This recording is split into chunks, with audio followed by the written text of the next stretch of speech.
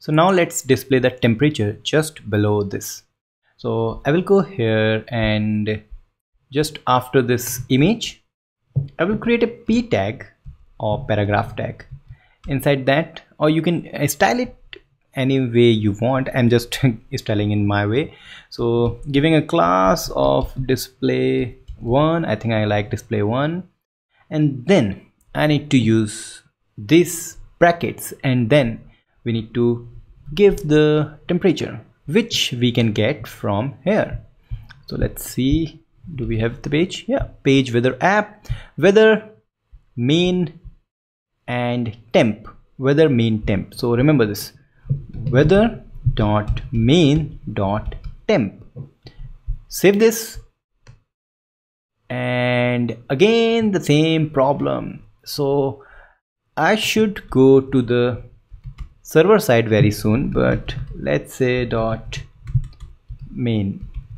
Okay, so just moving that, whatever you define, you can say main, you can say weather dot weather or weather dot anything. The point is we just need to show this whenever we have the data on weather data. Okay, so this is in Fahrenheit. So how we can change from Fahrenheit to, and it's not in Fahrenheit actually, it's in Kelvin. So how we can change from Kelvin to Celsius, and here comes my physics knowledge, and because I was the physics teacher also. So 1 degree Celsius, or actually 0 degree, is 273 Kelvin.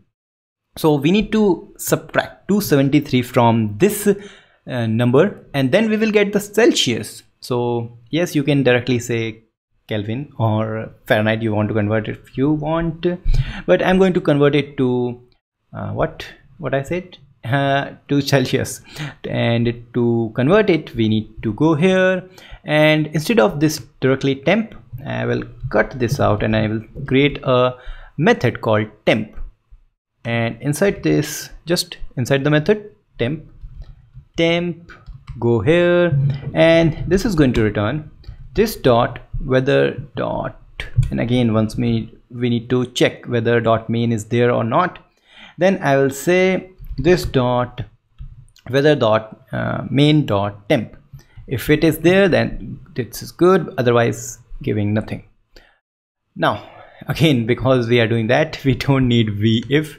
So you can see vif is not actually necessary, but as we move to the server side, it will be good. Okay, so it's having the same thing, so we need to subtract it. So this minus 273, and if I do this, oh we are having some difficulties, because why we have this equal to sign. Ooh, we have long list of after decimal numbers. So what we can do, simply we can say math dot round and round off. So this means it's now 11 degree. So what we need to do next, we just need to say it's 11 degree Celsius. Celsius or Celsius? So it's Celsius. Tongue twister. Okay, so let's go here, and just after that I will say degree Celsius. But how we will say the degree sign before the Celsius? So there is a code which is hash 176 and then colon, semicolon actually. So save this file, and then actually we need to give, I think and is there also, yeah, and hash 176. So like this, and we are having this degree. So now 11 degrees Celsius. And if you don't know, you can simply say degree HTML code. Woohoo, we get that. So we are having this degree code, but yeah, this is the one.